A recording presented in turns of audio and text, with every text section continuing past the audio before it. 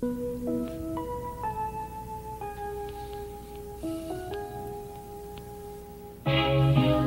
evening. We are coming to you from the Egyptian Church of Khemetic, Christ Incorporated. This program is for one group of people and one group only, the children of God. We no longer have to wonder or wander off the straight path. For those who want to make a difference, for those that want to know the truth to so many unanswered questions, and for those who are tired of the devil taking control over everything in their lives and the lives of their children. This program is set up for those who want to be in God's kingdom here on earth. According to the scriptures, Matthew chapter 6 verse 33, but seek ye first the kingdom of God and his righteousness, and all these things shall be added unto you. Therefore we must take back control of our lives. We, the Egyptian Church of Khemetic, Christ Incorporated, are reaching out to embrace all the children of God, as it states in Psalms chapter 82 verse 6. I have said ye are gods, and all of you are children of the Most High. Next, you will be listening to our pastor, Reverend Dr. Malachi Z. York L., in question and answer form.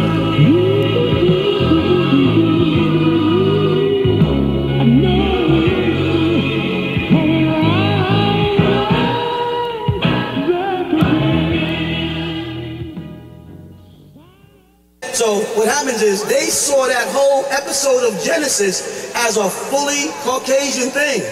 They didn't look at those as Nubian people. The ancient Egyptians saw all that, the whole Adam and Eve story, as the birth of a new race of people who had wars amongst themselves, and the tribe of Abel was born against the tribe of Cain, and Cain deceived him and did wrong by him, and it was supposed to be a fair battle, like if two men get into a ring and they're fighting a martial arts battle because they're supposed to represent their tribe, and like in a circle of iron, I cheat just because I want to win. And when the referee says, take a break, I bite your ear off. Right? And I start to cheat, and I think I should win. But that's what Cain did not follow the laws of the order that they were trying to be initiated into, but they were being transformed into Elohims. And he never made it. He went the other direction. And in Genesis chapter 4, from 24 to about 28, will tell you the whole story of how he was not respected and how he was transformed into the devil. Because it literally says that if you do the right thing, everything will be cool. But if you persist on violating the laws and going against the laws, then sin lies at the door, and unto you shall be his desire, and you shall rule over him. Meaning, the devil will desire to lure you into his world. Once he gets you into his world, you start perpetrating devilish men. You start having your own parties, in other words. First, you go out with the intent to go to a party to have fun. When you get to a party, you learn how to have parties. Then you're setting up the parties where people are coming to get drunk. So in ancient Egypt, they looked at that whole episode and Seth as Satuk, and how they worshiped Satuk, another group of people, and it was a totally different philosophy.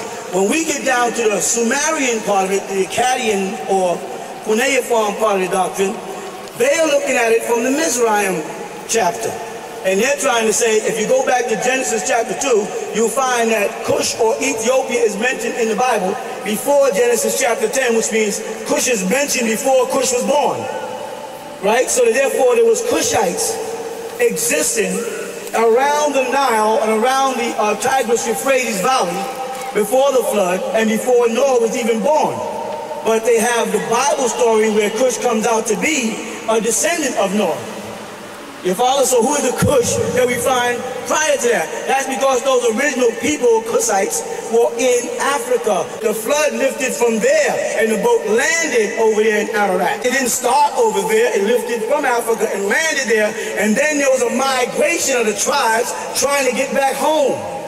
And when Mizraim, who was from that tribe, got back into Egypt, he set up the first dynasty and became known as Namir, or Menes. When they say Menes as a substitute name for Namir, they're really saying Masr.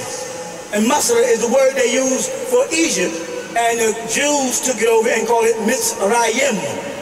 It's Masr and Mitzrayim, they're all the same word. And that same Namir, if you saw him in any history, they show you him with his hand like this, grabbing a man's hair, with a club in his hand, right? and on the tablet they have. And he's got a certain kind of crown on, very similar to the one you have on. Then if you see the statue of the god Baal or Baal, they show him standing in the same position with his hand grasped, but there's nobody in it because that was chipped off of the stela, and he has the same club in his hand because Menes was Baal. Baal was Adonis.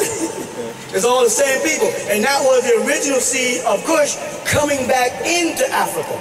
When they came back into Africa, one of the people amongst them that was prominent and strong, name was Ham. Ham. So this Ham breeds a tribe called Khemites or Kemites. Another group who moves further south, or Hamites, become known as Cushites. The ones who stayed up near the Mediterranean Sea become known as Foothites, and later on they become Libya. And the ones who settled to the east of that became known as Mitzrayim, and they later called them Egyptians.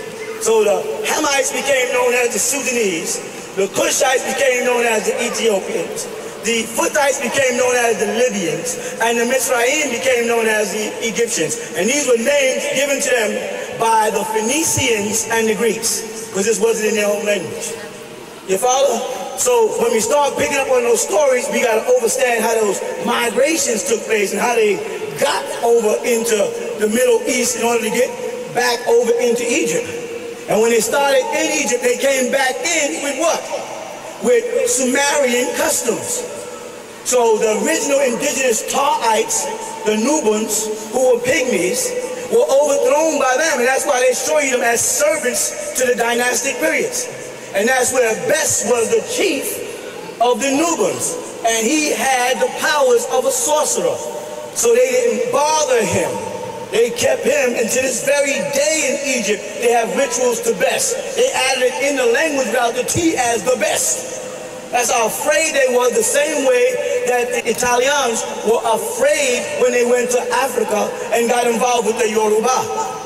When they went to Cuba, America, messed with Cubans, and they was over there dealing with Santeria, they backed off. They was like, well, they backed off. They took them months just to get Noriega out, and only got him out because he gave up on his voodoo and went to a Catholic church. And that's where they got him. As long as he was working with them Obia, or those Obas, they couldn't touch him. So the Tamil who is petrified of Santeria Yoruba, he wouldn't go near those people. So that was a part of our culture. Those original Pathites, which were in tune with the forces of nature, becomes to them voodoo. Whenever you deal with nature and say, well, I acknowledge the great mother of the sea, may you call her Ogun, and the God of the air, and the God of the water, and the God of the earth that grows the food that I eat, and the God of the sun. You know, when you start doing that, they freak out and say, oh, you're a pagan. Meanwhile, they have eased paganism into their religion by going to church on Sunday. You follow what I say? They ease it, they're still, you know, and God is the light. They always show Jesus with a big halo over his head or a ring around his head like a sun ring, you know, and that's a symbol of the sun. They're afraid to break away from those spiritual powers. When those people came back from Samaria, they came with all these new costumes on. When they came through Phoenicia, they picked up the headdress of the Iri in Hebrew. Iri is the Hebrew word for lion.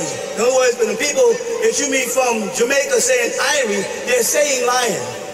Right? That headdress was a sign of the Sphinx. Everybody was getting back to the Sphinx because everybody was waiting for that 25,000 year cycle when the constellation of Leo or the lion would come, because the lion would stand up and our so-called history, I have to say history because how they trick the language, or our story would renew itself.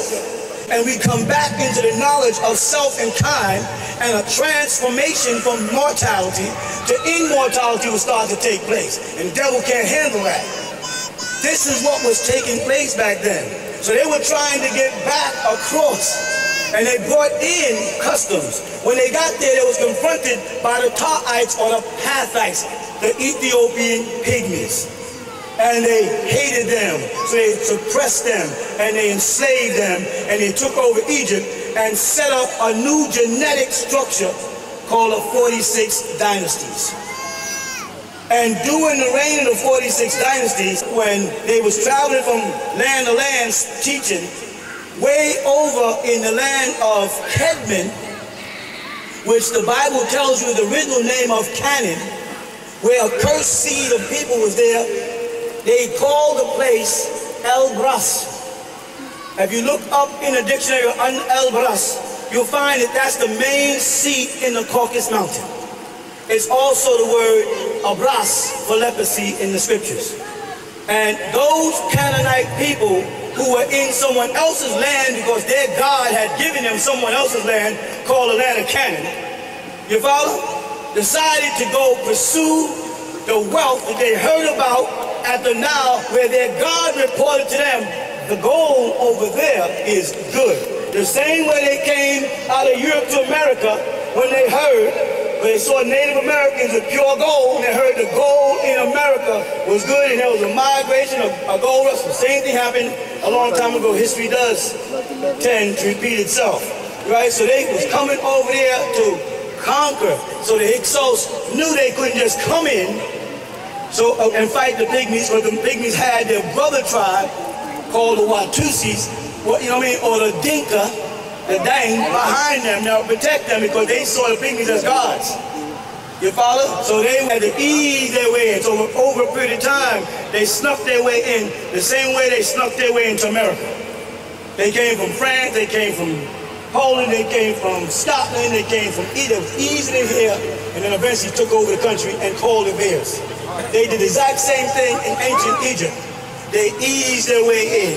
And eventually they established themselves as the Hiket Chasus, or the Hyksos. Some people say shepherd kings, others call them shepherd prisoners.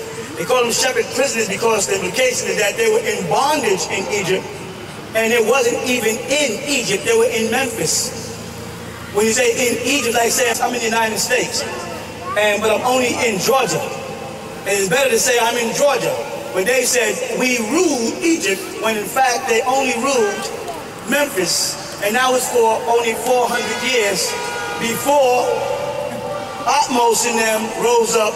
Again, you look at Atmos, you can see he belongs to the original Nubian tribes, conquered them and chased them back to the land of Canaan.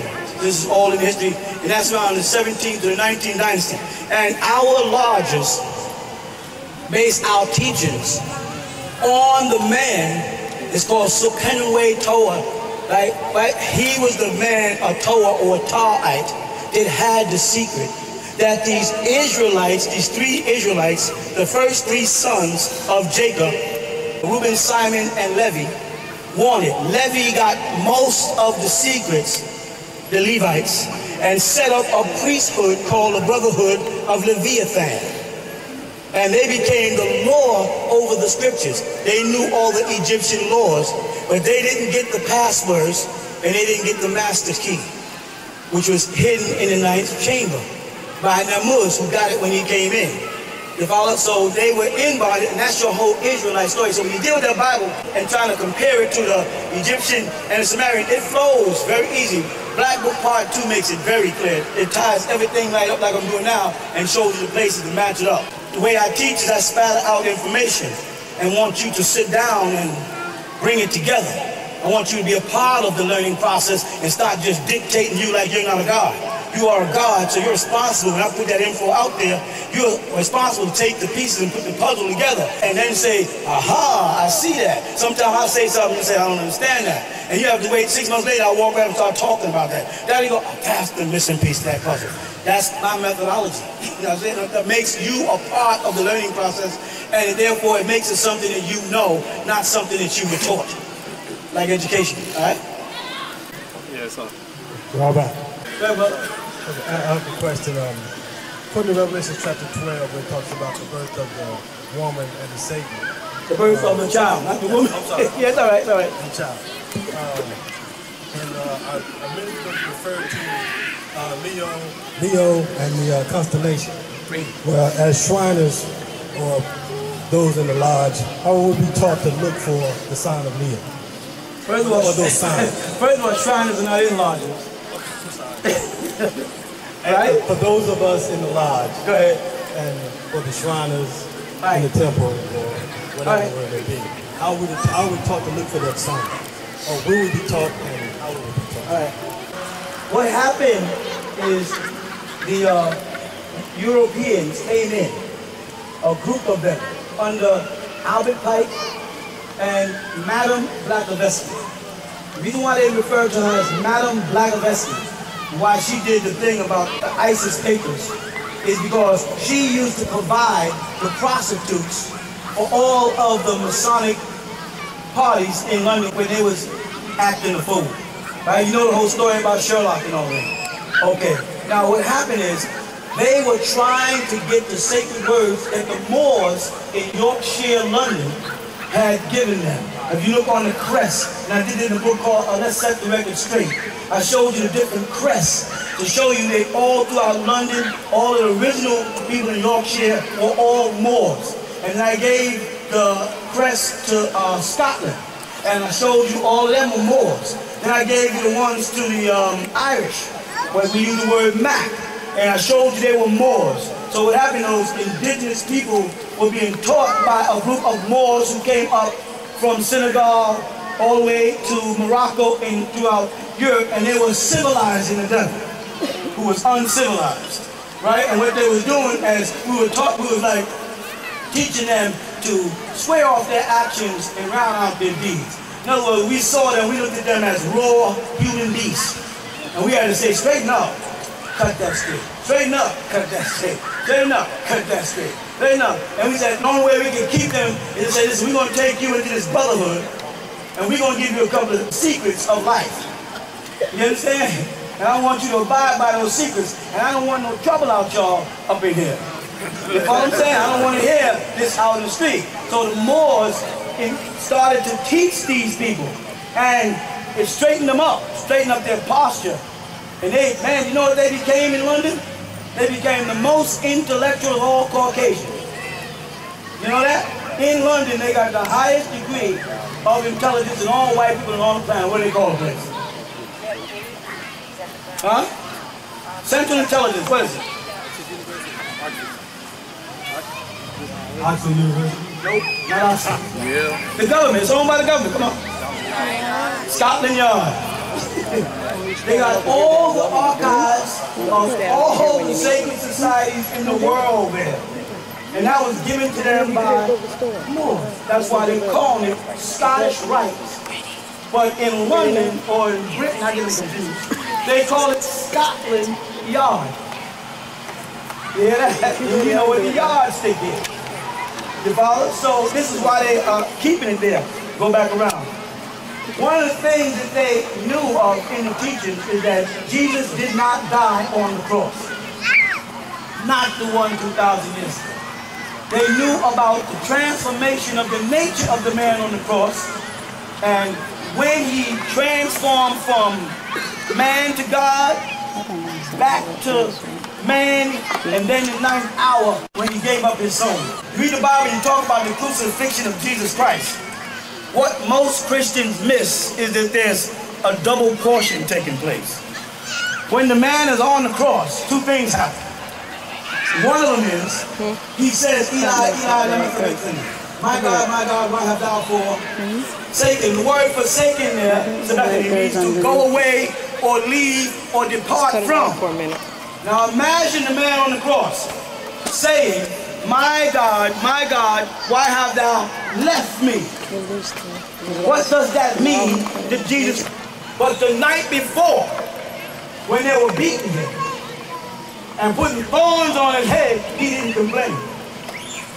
When they drug him before Pontius Pilate and questioned him, he just said, who do they say I am? Who do you say I am? He never bent to the stature of a man. He remained a God through that whole period of time. You understand? Because can any man remove your sin? No. Only God can remove your sins. But they said that John the Baptist was baptizing in the Jordan, Judea, for the what? The remission of sin. So what part of John was that work moving the sins out of everybody? The second portion of the Spirit. is God. Oh, please. And they said, a Holy Ghost descended like a dove and lighted upon him to stay there forever. And Jesus was lifted up out of the water. The power of God lifted him up, and he met God halfway in heaven. You understand? And then, from that point on, Jesus was no longer just a man.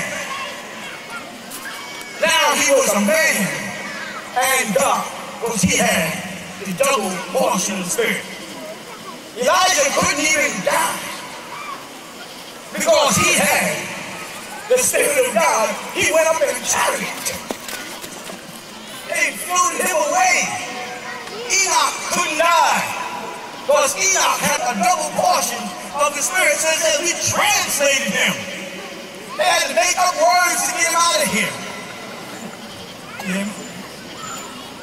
So now we come now to Jesus. And Jesus is approached by some mortals, some Levite priests, some men, after having been betrayed by Judas, one of his own. You know why? This ties into brother's question. You know why Jesus was betrayed by Judas? You know, they don't ever tell you why.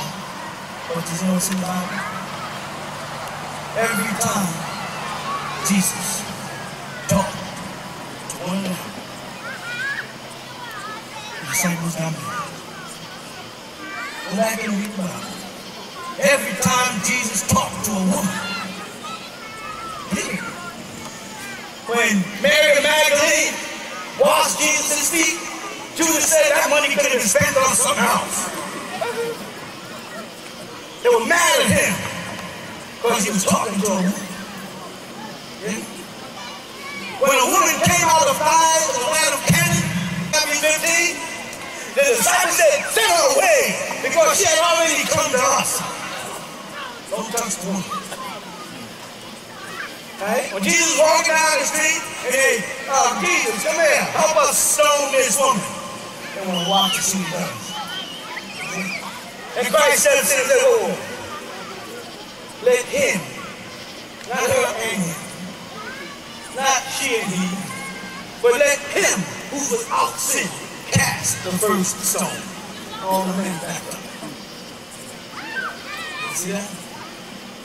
Judas hated Jesus because of Jesus' attachment to women. Like Brutus, sounds like Judas. Hated Caesar, sounds like Jesus. For his attachment to Cleopatra. Are you with me? You follow that? As if women are not supposed to be touched by God. It was a man thing in Israel. Man priesthood. Right? Man prophets. Women just stay in their place. I was born a Muslim. I know women stay in their place. You know what I mean? So now, John had no woman. There you go. John was on a mission. John didn't even have a life. John lived in the wilderness. You understand? John didn't eat fried chicken. He ate locusts. He didn't wear the fancy priest robes like other people, right? John wore skins. Like who? Like Elijah. Because John had a purpose, y'all. John's purpose was to bring the Spirit of God over and put it into Christ. Amen. So that God would dwell with man on earth. In Christ. Amen. All right. Sounds weird, doesn't it? But as usual, the devil moved on man through woman. And incited the envy and jealousy in the disciples of Jesus Christ to make them raise up against him. And that's why Judas was mad. He had no other intelligent reason whatsoever. Because even in St. John's, when they came out to stone Jesus, he said to them, for what reason are you going to stone me? He said, well, not because of the things you teach, but because you say that you are God and the Son of God. When I see you, I see God. That's why we're going to stone you. Jesus said, well, it's not written in the law, I said, you're gods. Right? They were like, what did they do? They did something right. But that was not the reason. Yeah, you with me? That wasn't the real reason. Alright? So now, John the Baptist transforms this God spirit, transports this God spirit from himself into Jesus. And then John the Baptist gets the ultimate test. What else did John the Baptist give the Lord Jesus Christ? The strength and power to die for somebody else. Because John the Baptist died for Jesus before Jesus died for humanity. Read your Bible. You understand? And how? Because a woman, Salome, wanted John the Baptist to break his vows of priesthood and lay up with her. Right? And he refused, so she demanded his head. But John the Baptist had already did his job. He had already completed his mission. He had already sent the Spirit of God into Jesus, and the movement was on. You hear me? Jesus was on his way to do his work. That's all that. And when Jesus got on the cross, as they say, he was doing good. The power of God. He was walking around and healing, and touching, and curing, and saving souls, right? And then the night has come for you to die. So wait a minute. Let me get this together first. What part of him was talking? The man himself. Oh, y'all. Judas is like this. He's backing out the room. The nigga know what I'm going to do. It's all part of a big plot. You hear me? Now, you see what's going on? John is dead. Jesus got the ghost. Jesus didn't tell you the did your mission. He established the willingness to die for man's sin. You ready? So, let me go in and pray. Y'all just sit there and wait. Some people are going to be coming here. They're going to try to do us a little bodily harm in here tonight. But you know the disciples and Negroes, right? All you got to do is read Acts chapter 13, verse 1, and it says the niggers. It says niggers in the Bible. Right? Literally. They all did what they do. They fell asleep. And Jesus had to go look at them and just go, man, they were there. He said, let me go a little further. He don't want the distraction of their weaknesses. And fell on his face and said, oh, my Father. Now he's talking from here to now. Oh, my Father, if it be possible, what? Not as I will, but that thou will be done. He got the assurance of something, but it wasn't not being crucified according to Acts 2. Yeah? Because he still been at that cross. When he got on that cross, he went out there as God again. So he was having those periods where he was weak. The devil must have saw him going to the temple. So it was times when he was transformed. So you get full of the Holy Ghost, you get strong in your faith in your belief. Nothing can stop you. You marching on the street. I'm ready to battle the devil. Boy, and then 5 days later, you saw me around so tired. I don't know what else to fun. You smoking a reefer. Shit, girl, yeah. You know what I mean? It drifts all away from you. Then you bump your brother. You say, well, brother, you know, boom, remember that? Boom. Yes, let's go. Let's go do it. And you learn to forget with the Spirit. I'm ready. Jesus had that too. So now what happens? Picture later on. See Jesus what on the cross. Okay. Not my Father no more, our Father who art in heaven, but now it's my God. My God. Why have you left? At that point, God is gone. Out of Jesus. He is a man on the cross. And he says, I'm thirsty. God can't get thirsty because God creates one. Right and wrong. This man said, I'm thirsty. He moaned.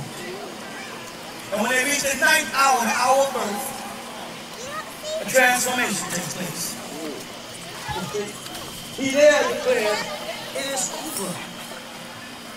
Like, oh man, the suffering, the passion, the pain, it is over.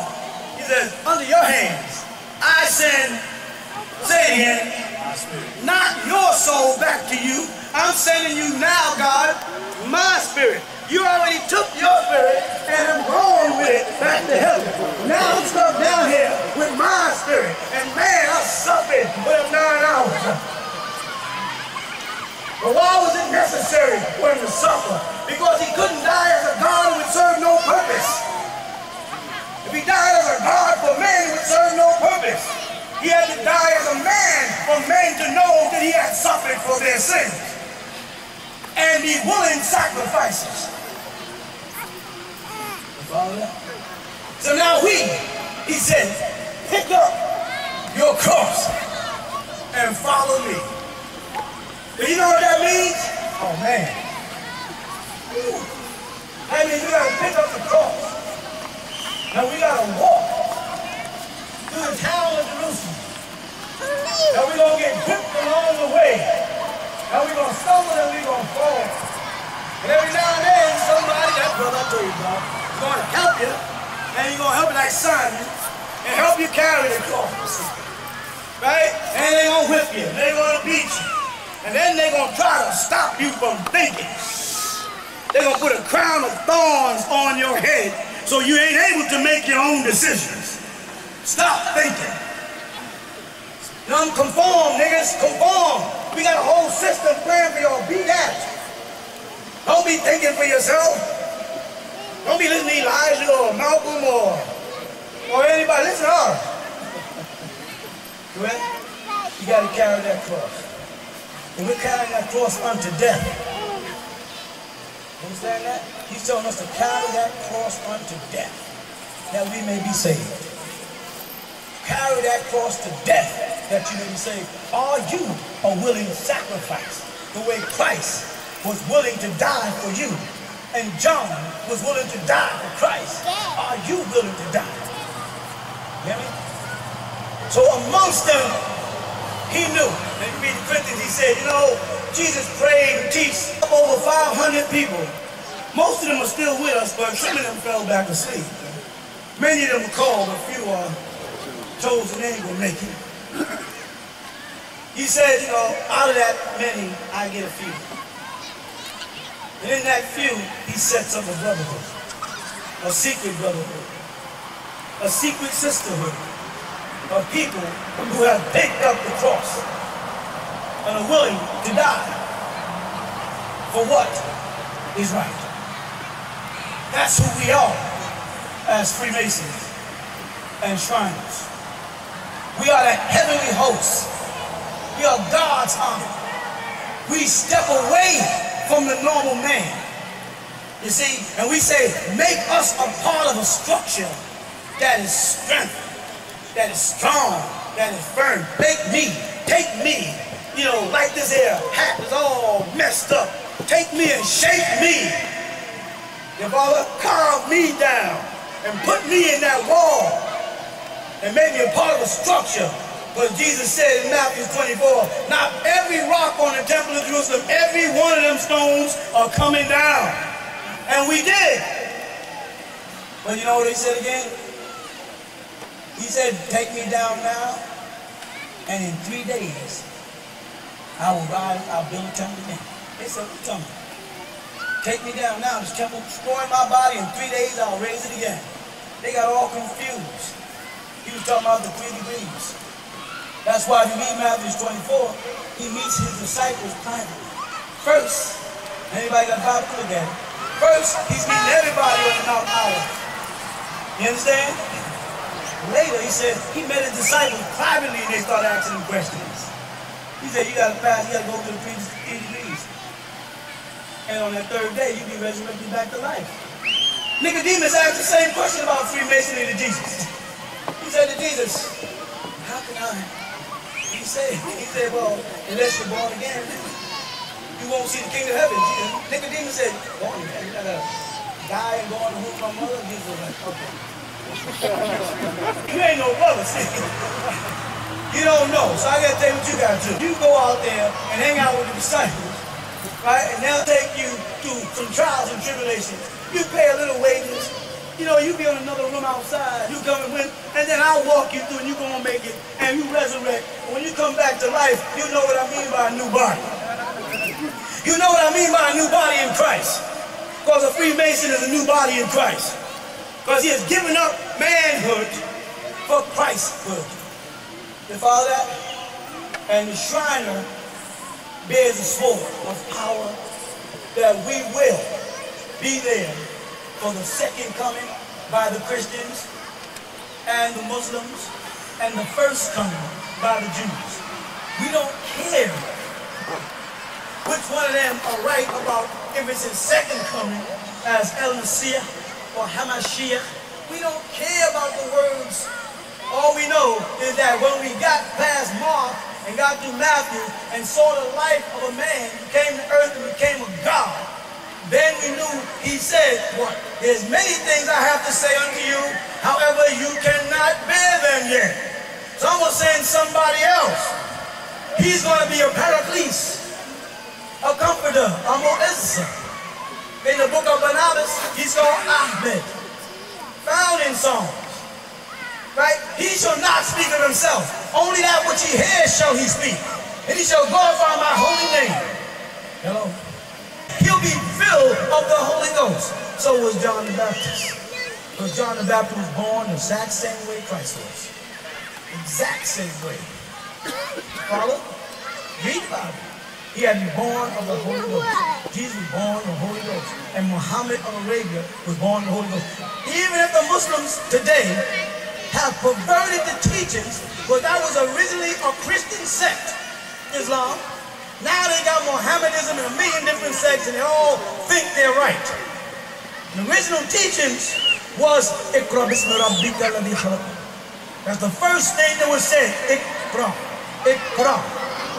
Ya Muhammad, Iqra. Read. Read what? Muhammad, he's sitting up in a cave in the dark by yourself. So whoever was standing there must have had a book with them or something, because Muhammad was on a retreat fasting and the Qur'an hadn't come yet. So when the angel Gabriel called Jibreel to the Muslims said to Muhammad, Muhammad, Iqra. He had to be showing him something. He had to be showing him the teachings of a Lord, not Allah subhanahu wa ta'ala, as the Muslims say. Not Allah. It doesn't say read the name of Allah. It says read the name of your Lord. Read the name of the Rabbi. Let me tell you this. Islam as a religion had not been established yet. Because in the Quran, the religion on earth was Christianity. And that's why it was Khadija's uncle, who was a Christian and preserver of the Bible, who was teaching Muhammad. Maria. Am I right? And told Muhammad, right, that you are a prophet. A Christian told Muhammad that he was a prophet. And in the Bible, if the word is Rab in the Quran, if you listen to what I'm saying close in Arabic, you hear Iqra bismi rabbika. Rabbika alladhi khalaq. It says, read in the name of your Rabbi, your Rabbi, who creates. Now, Rabbi is not a common term used in Islam, because this event that was taking place before the birth of Islam, as they know. The rabbi they were talking about was the same rabbi that Mary Magdalene said. Rabboni.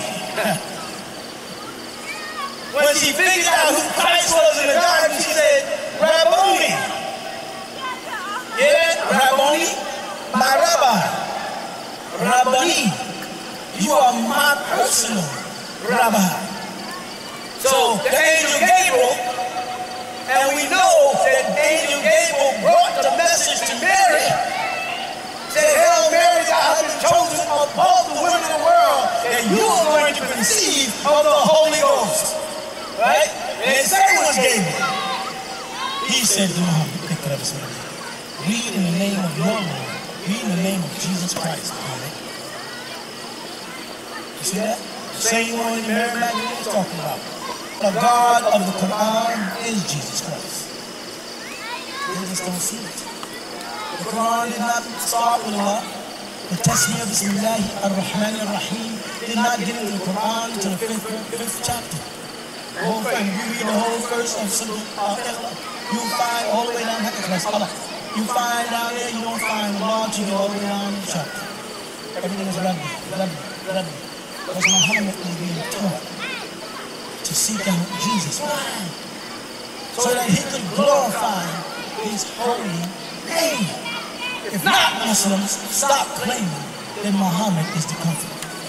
Because if you claim that Muhammad in the Bible of St. John's the comforter, then you got to pick up on the part where it says, he shall glorify my holy name. What is Jesus' holy name, y'all? Rabboni. Rabbi.